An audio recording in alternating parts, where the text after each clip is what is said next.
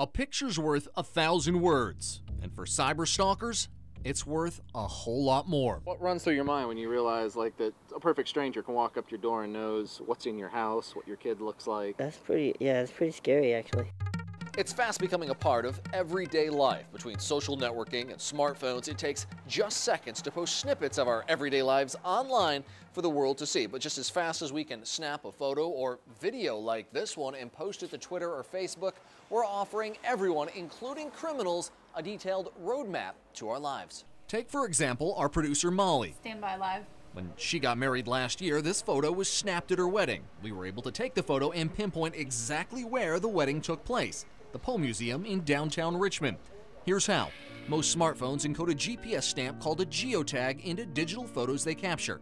Invisible to the naked eye, the tag embedded in the picture reveals the exact location, accurate to within 15 feet of where a photo was taken by embedding latitude and longitude coordinates. Share that picture on Twitter or Facebook, and it doesn't take a computer scientist to instantly discern where you are.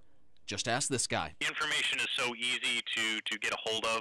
Larry Pesce is the co-founder of the website ICanStalkYou.com. They take photos that perfect strangers post online and then show the world where that picture was taken, whether it's someone's living room or their kid's daycare.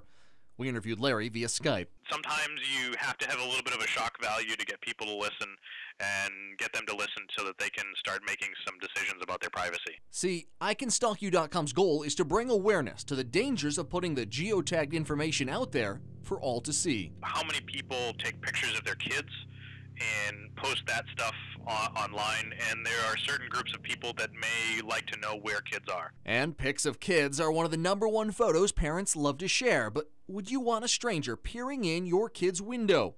We found that's just what happens with geotagged photos. Picking a random profile, we used a photo that a man had snapped of his lasagna to lead us to an address in the city's West End. We popped it here into our GPS and headed straight for his door. Time now to see what Shane thinks about us having photos from inside his home here on our tablet. All right, Shane, is this your son?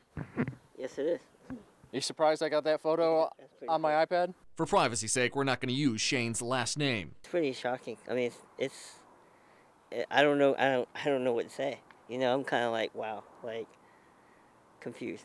You know, because I just met you, so it's like, yeah, you got this picture on your iPad. I mean, that's pretty scary. I don't post them just for the whole world to see. You got a big screen TV over your fireplace? Yes, sir. Yep, that's my house. What do you think when I show you this picture? That's pretty crazy. I wonder how you did it. How can this be solved? You have a smartphone? Yes, sir. What's your phone? We walk Shane through the simple steps of disabling the GPS features on his phone's camera. Now aware of his compromised privacy, he's making changes to take down the roadmap to his life posted online for the world to see. Thank you so much. I appreciate it. Thank you. That's an eye opener.